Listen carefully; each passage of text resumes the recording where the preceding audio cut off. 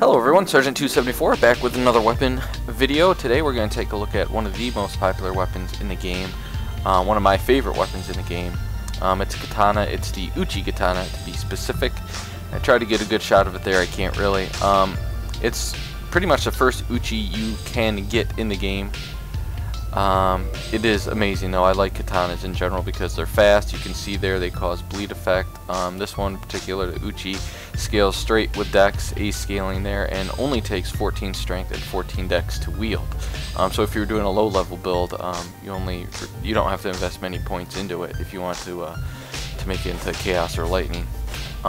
Anyways, you can see the moveset here. It's very quick, and like I said, the bleed buildup is pretty good too. The one downside, I guess, would be that its stability, or durability, I should say, isn't very good.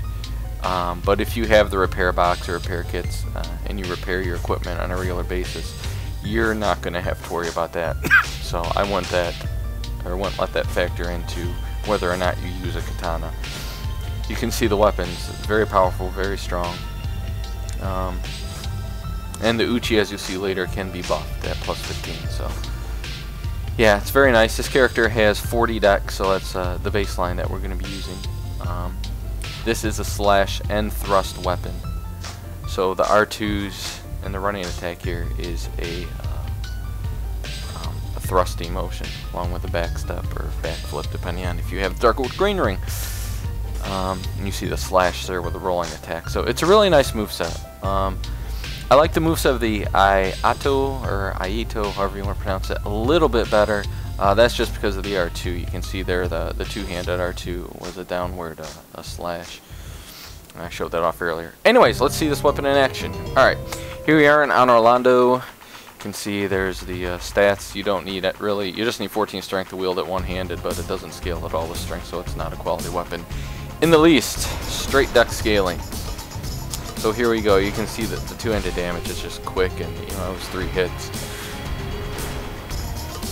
This knight up here is not going to last long. There's a rolling two-handed followed by just one two-handed R1. I missed the plunging attack here. I try to get fancy with this guy. I tried to kick him apparently because that's really cool. Yeah. This is just a regular R1. You can see how quick the attacks land. Doesn't do so well against the shield, as you'll see here, or a giant spear. Yeah. So there you go. There's a thrusting R2 one-handed. Very nice attack. Here you'll see we'll do some backstabs here. One-shots him, no doubt.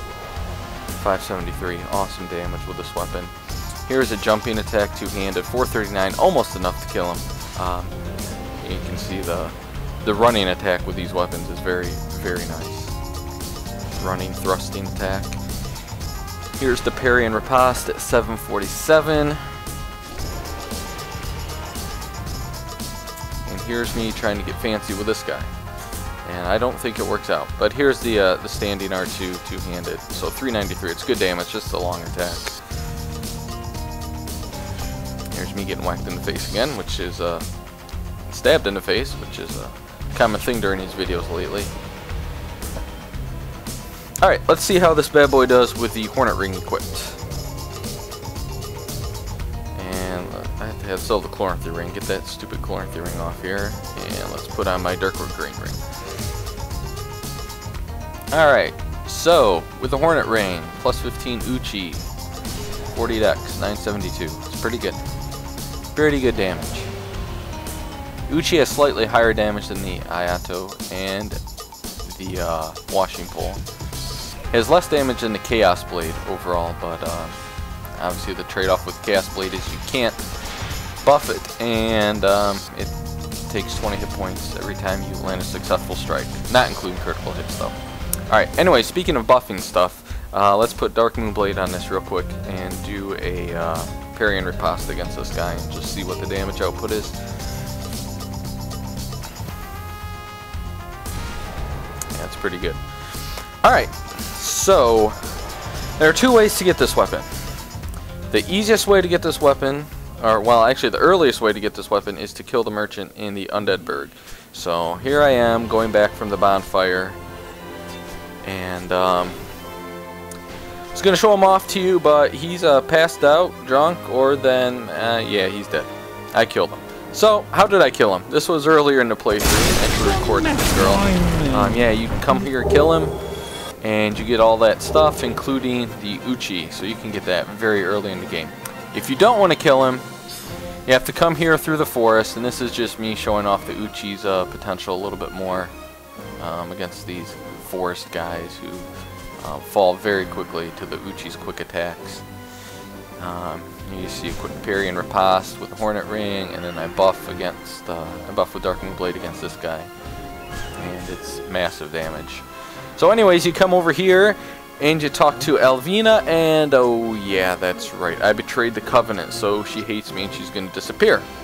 Alright, so thankfully again I have footage of this character's playthrough, or my playthrough with her from back in the day, and get the Crest of Artorias, and you can just fly by these guys and talk to Alvina, join the Covenant.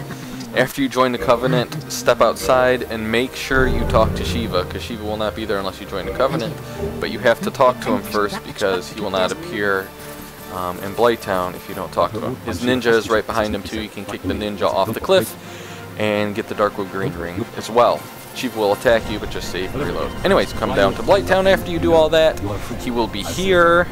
He will give you a gesture, and he will sell lots of good stuff here. Flambers, the stone, whatever, sword, all kind of stuff. He sells, excuse me, the washing pole into Uchi for 5,000, and you can see his ninja is right behind him as well.